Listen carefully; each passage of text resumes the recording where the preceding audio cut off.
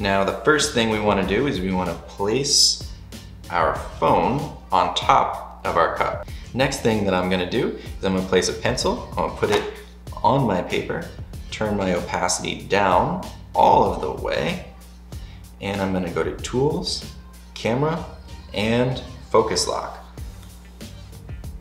I'm going to zoom in so I can see the tip of my pencil right there. And the focus lock, I'm going to adjust this. And what this is going to do is stop the camera from focusing while I'm drawing. Beautiful. So this looks like it's about in focus.